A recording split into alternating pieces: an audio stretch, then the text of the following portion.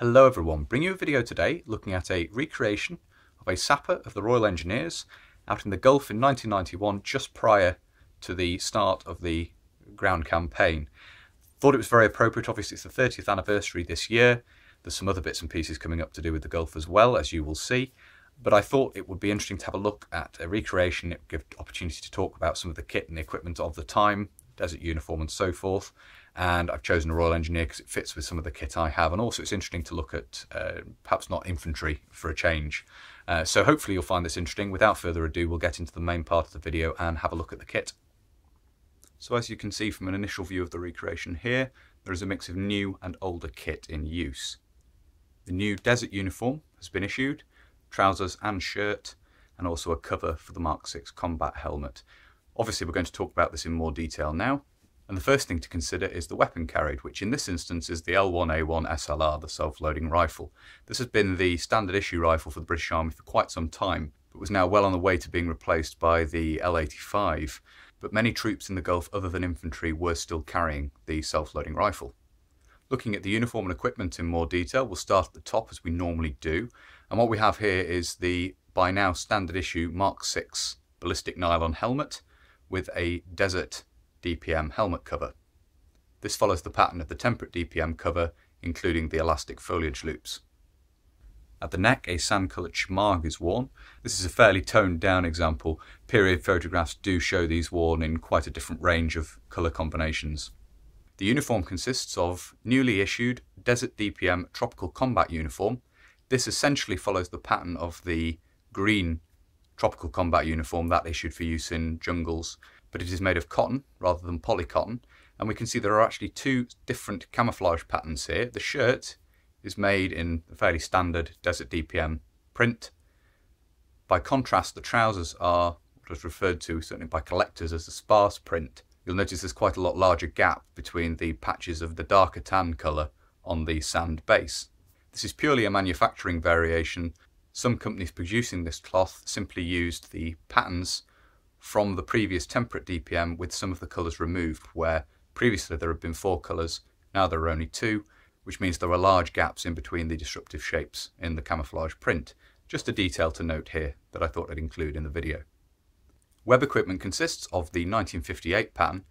Many infantrymen had been issued PLCE, the new nylon equipment which was being introduced into the British Army at this time, but Royal Engineers, Royal Artillery, etc. tended to still have the 1958 pattern. Indeed, some men who'd received the new rifle, the L85, had not yet received the new equipment, so were still using 1958 pattern. At the front here we can see the ammunition pouches, and the left-hand ammunition pouch carries the bayonet for the self-loading rifle, as you can see here. Another detail to note looking at the front of the web equipment is a joint services dressing taped to the left-hand strap on the yoke. This is a very common thing to see in period photographs. Looking to the rear of the equipment, we can see that the cape carrier is carried above the pouches worn at the rear. On top of this, a pair of Mark IV NBC overboots have been attached using a pair of bungee cords. Given Iraq's history, there was a serious concern regarding chemical and biological agents being used against coalition forces in the Gulf, so NBC equipment was both carried and worn. In the cape carrier itself, a Mark IV NBC suit is carried, both the smock and trousers, and as you can see these are still in temperate or green DPM. Desert DPM NBC suits were in production at this point and did make their way to the Gulf, but they were in short supply, and it seems apparent in period photographs that these were issued primarily to frontline infantry. Finishing off the NBC kit, the respirator in its haversack is carried on the left hip, and as was standard for the Gulf, the haversack is carried on its own strap around the waist, meaning that when the rest of the web equipment is removed, the respirator haversack is still carried. Returning to the belt kit, we can see that the rear pouches from the 1958 pattern web equipment have been removed and replaced with a selection of water bottle pouches. And men in the Gulf were issued a second water bottle, so one of these will carry an extra water bottle, the others are used to carry various other items. You'll notice that one is marked with red crosses, suggesting some first aid items are carried in there, and as we move around we can see that there are in fact 5 of these in total. This was a very common modification at the time and had been since around the mid-1980s. The final thing to consider here is footwear, and you can see here a pair of Mark I Boots Combat High, something discussed recently in another video in more detail. These are laced in a slightly peculiar manner. This is how they came to me, so I've left them that way. I do know that at the time, due to the issues that these caused some soldiers, their Achilles tendon and so forth being too tight around the ankle, different lacing patterns were tried, certainly on an individual basis. So I've left the laces in this slightly unusual lacing pattern that you can see here. These, along with the Mark II version, were the standard British Army combat boot of this time. The well-known issue Desert Boot didn't really appear on the scene until very late in the campaign, and certainly priority seems to have been in issuing these to infantry, and many men saw out their service in the Gulf wearing boots combat high. So there we are, as I say, a mix of kit and uniform here. Many men actually went out to the Gulf wearing the green tropical uniform, the temperate DPM tropical uniform, if you will, and were only issued the desert uniform on arrival in the Gulf. This was very, very common, and certainly by this time period of early 1991, most men had received at least one suit of the desert DPM tropical combat uniform. Not all men would receive a full set of desert DPM, and it's not unusual to see men still wearing elements of temperate DPM, particularly helmet covers and things like this, particularly among second line troops, even after the ground campaign had begun.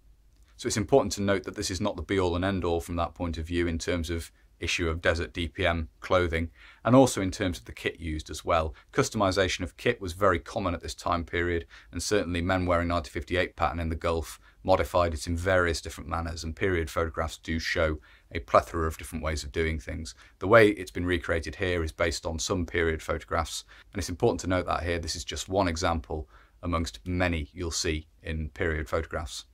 So there we are. I do hope you found it interesting looking at that. Gulf War kit is something I have covered in previous videos, but I think it was worth putting together this set of equipment and in uniform and so forth as a recreation, just to give you an idea. This has been put together from period photographs, from talking to chaps who served out in the Gulf, and basically it's an amalgamation of various resources in terms of drawing this together.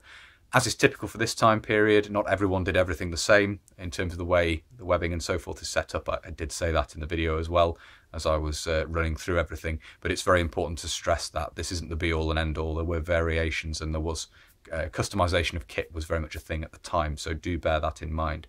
As I say, I do hope you found this interesting. If you have and you'd like to see more from the channel, please do consider subscribing if you haven't already. And whether you're newly subscribing or you've previously subscribed, please do make sure you hit the little bell, the little notification button down below. That will, of course, alert you when I upload future videos. If you really like my uploads and you would like to support the channel, you can. Patreon and PayPal are both linked down below. And as ever, a huge thank you to all of you who support the channel using those two methods. Thank you very much indeed. If you'd like to follow the channel on social media, where of course there will be photographs posted of this recreation, Facebook, Instagram and Twitter are all linked down below. If you'd like to get in contact but you don't really use social media, there is of course an email address down there as well. But that's everything for this video, so until next time, bye for now.